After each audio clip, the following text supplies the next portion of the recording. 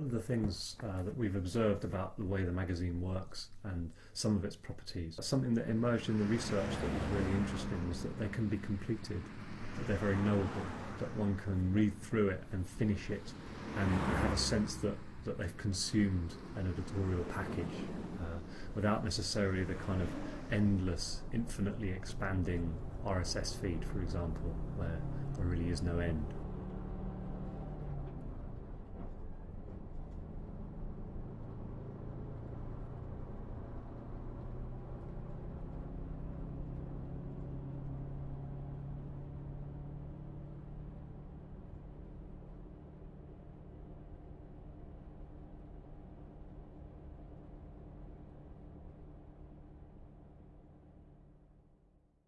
So the reader can orient themselves inside the magazine. We have this very light-footed sort of head-up overlay, which just shows how much material is they've been through in the magazine that's before them and how much is yet to come. Critically, there's no change in the layout with the different orientations of the device. We didn't want to make a distinction between, say, the spread image reading experience and the deeper reading experience. Each of the orientations suits one of the mechanisms better than the other, but we don't want to impose that on the reader. So if you position it in the vertical position, it's better for text reading, and if you position it horizontally, if you turn it horizontally, it suits landscape images. But there's no forced UI change there. Obviously, we don't want to interrupt the core reading experience. I'm very keen to make sure the UI doesn't get in the way of the materials. It's not covered in buttons.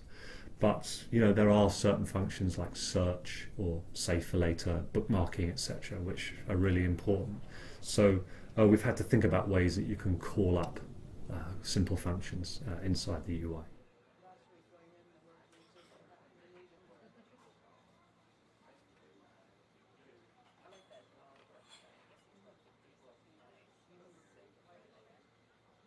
The reader rubs the device to heat up the content. When the content in the magazine is in this heated mode, we can act on any of the atoms simply by touching them, and this throws up this radial menu with the contextually appropriate options to cut out or send to a friend, or to draw in material from the web, whatever's appropriate for that particular piece of content.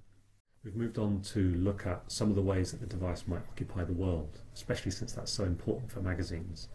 What happens when it's put down and left in an idle state, how the spine might behave. It manages to strike a very capable balance between very luxurious, impactful, dramatic imagery, large photographs, inviting, engaging images, and also sort of richer, deeper reading experiences where you may be able to lose yourself in an article or a much chewier piece of content.